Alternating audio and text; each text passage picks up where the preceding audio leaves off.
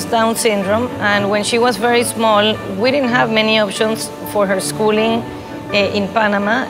Still in this country, inclusion is not a fact of life.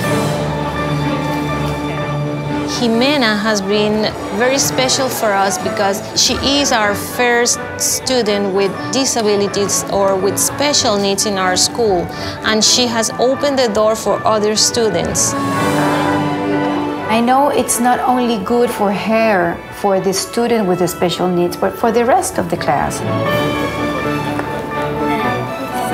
She's very different from us, so we learn from her and she learns from us, and we learn how to deal with people who have her types of problems and how to be around them, how to accept them. And she also accepts us as how we are. When she first arrived in school and ever since, she knows that she's different from the rest, but what that made of her was that she became more competitive. The challenge of trying to be as good as the other kids in terms of sports, academics, or whatever, somehow raises the standard. And I think the school program has made a big difference in Ximena's life. Ximena is right now in the honor roll. She's exceeding the expectations and the academic standards that we set for her.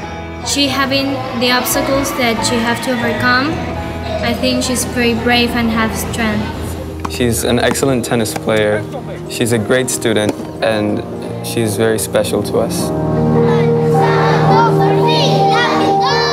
The fact that she's going to the Special Olympics to represent Panama is something very special for us and for all the country. We think Ximena is a role model for us and for all humanity because God rejoices in her every single day.